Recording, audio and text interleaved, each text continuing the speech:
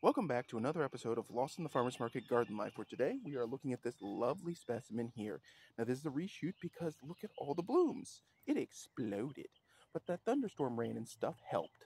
Now, what is it? Coreopsis pubescens. Its specific variety is Sunshine Superman, and it's commonly known as Star Tickseed. Most people just call it Coreopsis because that's the family. But anyway, it's in the Asteraceae family, which means it is a daisy, but looking at it, I mean, how could you think it's anything else? And the scientific name Coreopsis comes from the word chorus, bug, and opsis, like, or bug-like, which is referring to its seeds.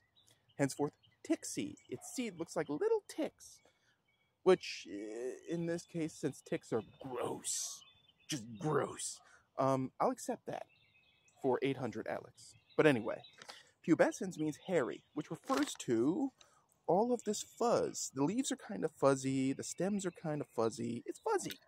It's cute and warm and fuzzy. It's native to the USA, however, this is a cultivar of traditional Star Tickseed, which would be just plain Coreopsis pubescens. It is a variety that has better flowers, basically, of a brighter hue. You can see with that orangey yellow why it's called Sunshine Superman. It's great. And in fact, over here, I'm going to use the Stick of Destiny to push this into frame. That's what a seed head forming looks like. So, now you know. Now, it is hardy in USDA zones 5 through 9. It is classified as an herbaceous perennial, which means it dies back in winter. It prefers a pH range of 5.7 to 7.8.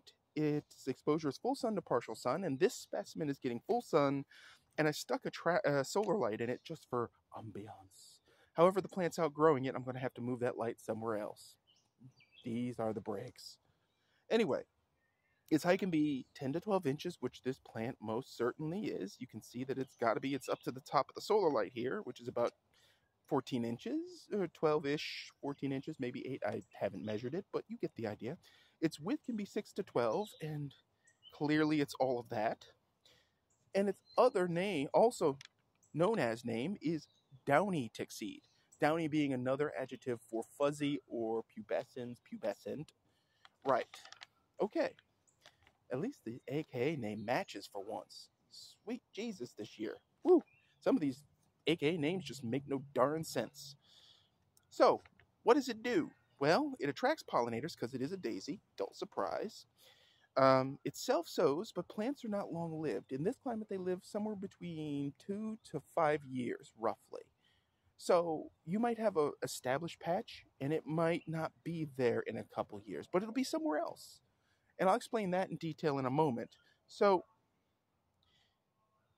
it will definitely self-sow if it's cared for, and this one in a pot is obviously cared for more than one in the ground in the test gardens. There's several patches. I dug this one up and nursed it and gave it fertilizer, and that's why it looks this good. It's proof that this plant can look fabulous, but it also looks fabulous in the wild, and there's a patch of it in the test garden. We'll walk over to it in a moment, and you'll see what it looks like when them there asters done gone wild. But anyway, this cultivar, as I said, is bred exclusively for its flowers, and it's vegetatively propagated. However, I have to point out that this plant is the descendant of a descendant of a descendant of a descendant. Well, anyway, I first encountered these plants at a lovely nursery in State, and I bought a bunch of them in little these little cell packs, the black plastic things that they put tomatoes and small plants in. I encountered it in a package of those, and I bought a few and planted them in random spots, and they're in the garden, and they're in none of the spots they were originally planted. They have gotten loose, and I'm not upset about this. They're pretty, they're reliable, they're not invasive, and they don't care about sandy soil or low fertility or how much water they get. I mean, they'll get droopy when we have extended periods of drought, which is usually August, but with climate change, I'm not so sure that's the case as much anymore. Either way, we have a full rain catchment system on site, so that's not an issue. But anyway, we're going to take a quick walk, and I'm going to show you some of the other patches. So, here we go. Look at that.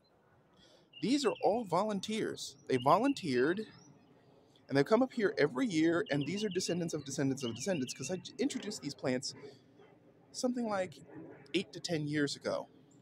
There's no way they're the same original plants. That's physically impossible. It doesn't happen. Oh, shoot, I just went Jonathan Frakes there for a moment. Anyway, I'm going to show you another patch. So we're walking. Yeah. Ooh, what is that? Anyway, almost tripped over something. Uh, don't mind the debris. We're clearing this zone here. We're recovering the crescent garden. And that's been an epic journey. This is just one pile of debris as a result of that. Blueberries aplenty. Okay, this is another wild patch out by the old shed. Look at it. See, now this wild patch is a little bit stringy. It's in partial shade, but notice, it's no less beautiful than the one that's in a pot in full sun cultivated. That's what makes this plant great. You can rely on it to produce results, and that's a cheery shade of orangey yellow. I mean, someone might mistake its color for a dandelion or something if they're not observant, but it's obviously a Coreopsis. So this is why you should have it in your yard. It may escape your garden beds, but you'll be pleased with that result. Unlike certain other plants that escape and cause all kinds of trouble. So, if you have any thoughts about Star Tickseed, you've grown it, you know anything about it, maybe you want to tell me about some colors I didn't know existed, because as far as I know, this or yellow is about the color. Go ahead and put that in the comments section. If you like this episode, hit like. If you haven't already, please hit subscribe. The Forge blog is on hiatus until January of next year, so there's an archive of articles up there. You can read them at your leisure. And beyond that, thanks for watching. As always, folks, keep them growing. See you next episode.